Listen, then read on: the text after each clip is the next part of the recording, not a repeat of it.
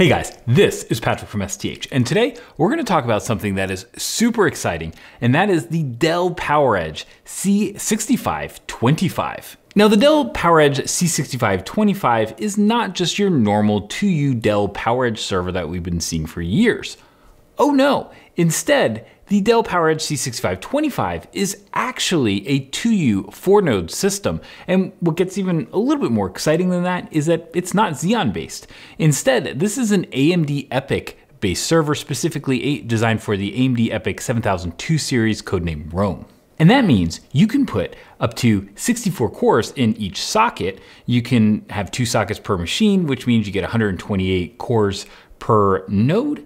And then in the Dell PowerEdge C6525, you actually get up to 4 nodes, which means that you get 512 AMD EPYC cores. And since you can run these things with SMT2, that means that you can actually get up to 1,024 cores per 2U. And that makes this system a 1 kilothread system. So in this video, we're going to talk about the hardware of the Dell PowerEdge C6525. We're going to compare it to some of the other options that we've seen, both on the Xeon side, but also on the AMD EPYC side, since we've done actually a lot of these servers, the 2U 4-node servers recently. We're also going to take a look at the management, and then we're going to look at some of the features that are just kind of comparatively just really interesting and kind of quirky about this machine. So that's enough of an intro. Let's get to it. So let's start with the chassis. The Dell PowerEdge C6525 comes in the Dell PowerEdge C6400 chassis.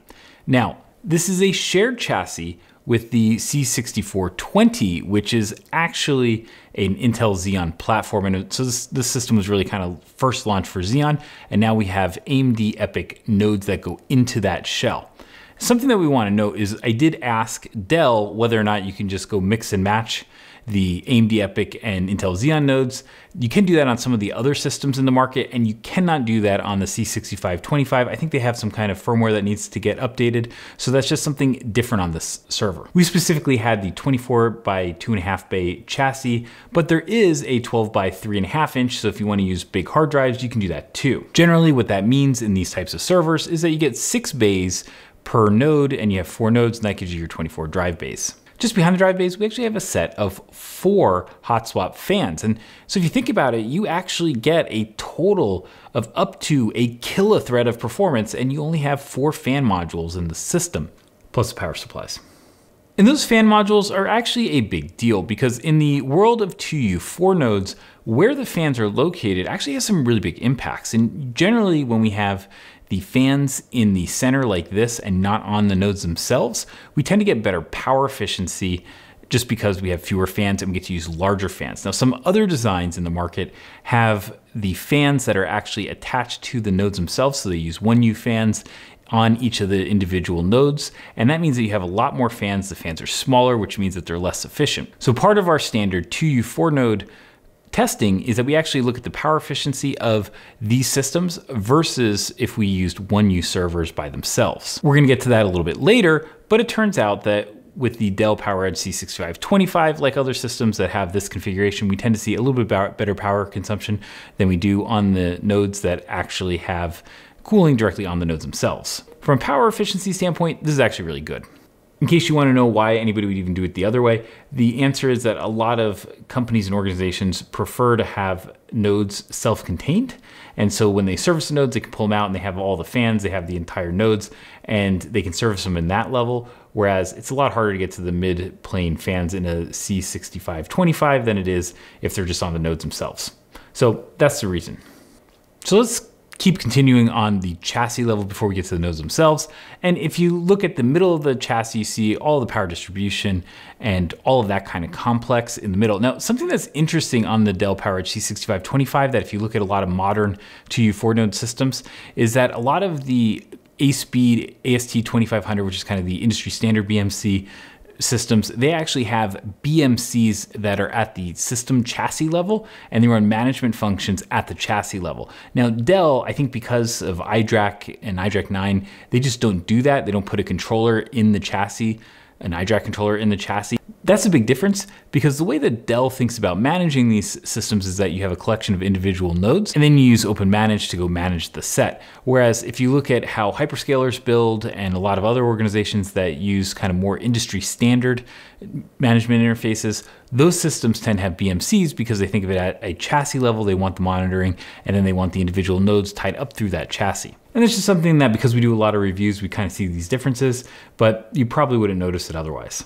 Moving to the rear of the chassis, we have the 4 nodes, and we're gonna talk about all the nodes individually later, but the one feature that we do want to talk about is power supply. Dell has different power supply options. You get 2.4 kilowatt, 2 kilowatt, I think they have a 1.6 kilowatt power supply option. So depending on the processors and how you configure the systems, Dell actually has power supplies that help manage that power efficiency by getting you right in the sweet spot of the power supplies.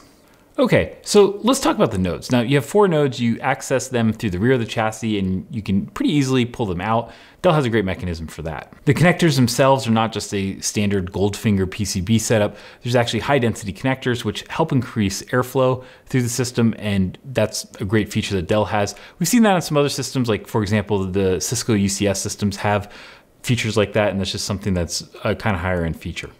Once we get through the high density connectors that connect to the rest of the chassis, what we have is, let's talk about CPUs here for a second. So with the Dell PowerEdge C6525, the system's actually designed to be able to accept a pretty wide range of processors.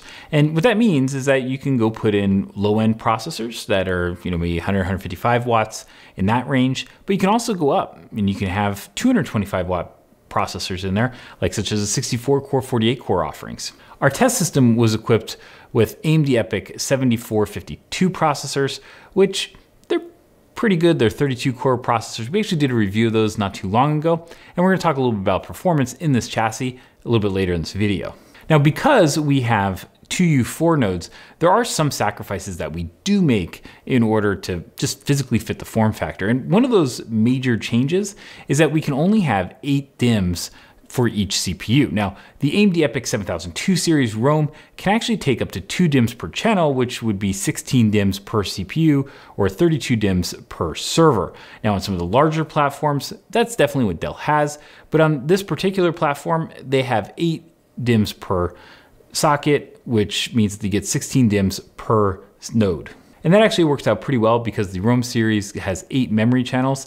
And so the PowerEdge C6525 is designed to have 1 DIMM per memory channel. And so you still get the full memory bandwidth, even though you don't get necessarily full DIMM capacity. And just drawing a quick simile here, when we look at the PowerEdge C6420 nodes, those are Intel Xeon nodes, but they do only support 8 DIMMs per socket, just like this, but on the Intel Xeon side, you only get 6 channel memory until we get to Ice Lake. Now let's get to one of the coolest features of the system that we did not get to test, but I kind of wish we did, but it would be a little bit harder to. Our system is air cooled and it's really set up for these lower power processors, but Dell can go much higher. One of the major markets for this is actually the high performance computing market. And in the high performance computing market, sometimes people don't necessarily want just low power 32 core chips.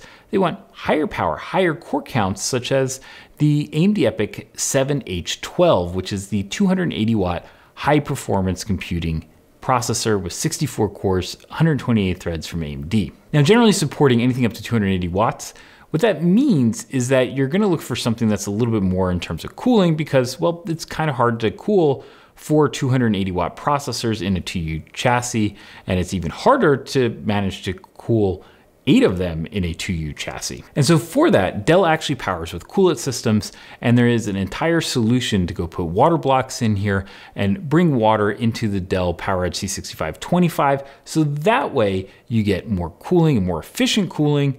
And for high performance computing data centers, that's actually pretty common that they're gonna have facility water these days. And when you have facility-based water, it's actually more efficient. So that's kind of why a system like the C6525 would want to take advantage of that. Other big markets are things like virtualization. And if you think about it, even these 32 core parts that we have here, this is more cores than Intel currently offers on any of the Intel Xeon Scalable 1st and 2nd generation, and even the 3rd generation Cooper Lake if you want to go there. But Yeah, they only go up to 28 cores right now, and so getting 32 cores at a pretty low TDP and being able to stuff them in a box like this is something that's actually much different for the AMD side versus the Intel Xeon side, and it's something that Dell is definitely trading on. All right, let's get away from the CPUs and memory because that's exciting, but let's see what else is in the system. And one of the big features that Dell has here is the Dell BOSS card. Now, a lot of operating systems, you want to have mirror boot devices, but you might need a controller like a RAID controller to be able to do that, but you don't want to use your primary high-performance RAID controller just for boot devices.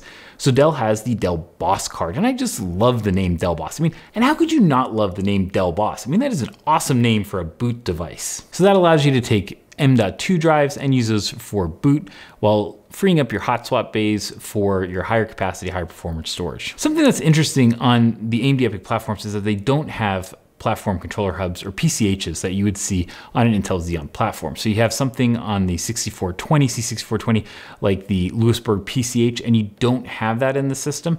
So there's not that extra IC to cool. But that also means that you do need to have features like BOSS if you want to have RAID because, well, you need something to go do that. Let's talk expansion here for a second. So our system had a single PCIe by 16 slot, and one of the really interesting features that Dell has in this is they actually support PCIe Gen4 by 16 slots. And technically they support up to 2 PCIe by 16 Gen4 slots, which is really kind of unique. A lot of the early AMD EPYC systems and EPYC Rome systems only supported PCIe Gen 3.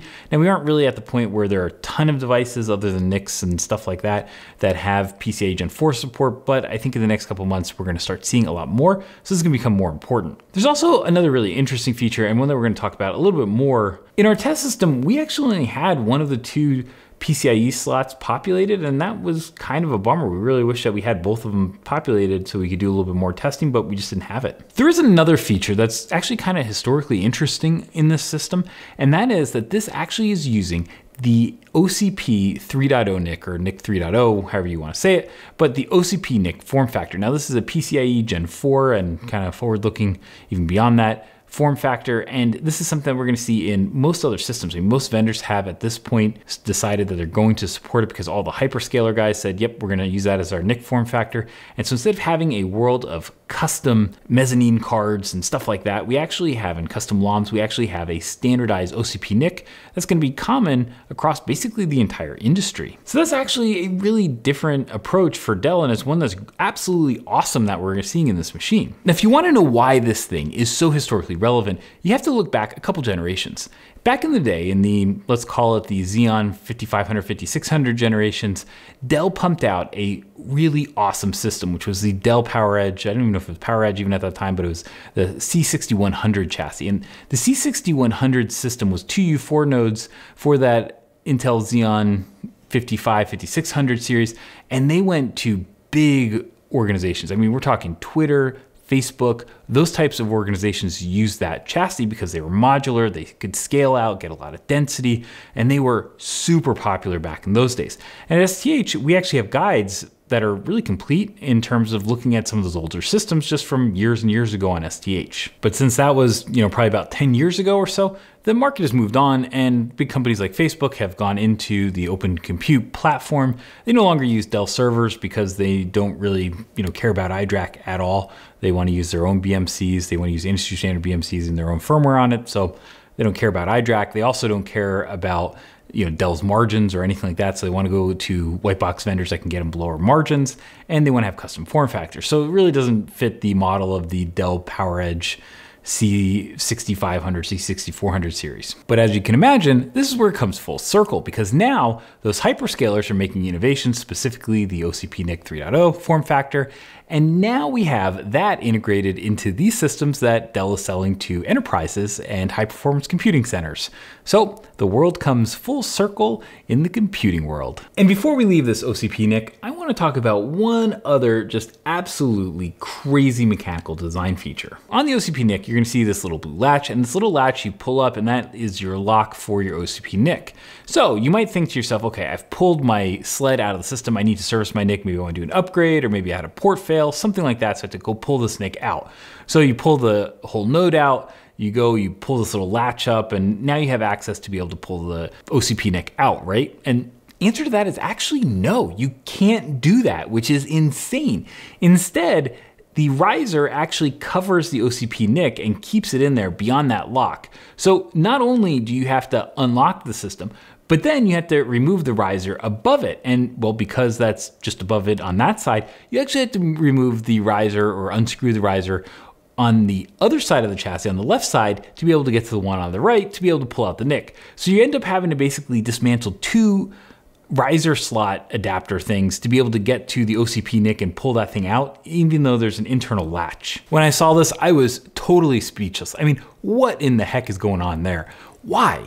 I don't know. The other thing I wanted to talk about on those PCIe slots, and kind of going along with this, is the fact that Dell is definitely not leading in terms of PCIe accessibility at this point. A lot of the other designs in the market now have actually surpassed what Dell is doing on a mechanical design here. These PCIe slots are nowhere near what some of the other vendors are doing in terms of PCIe slot accessibility in their 2U4 node chassis.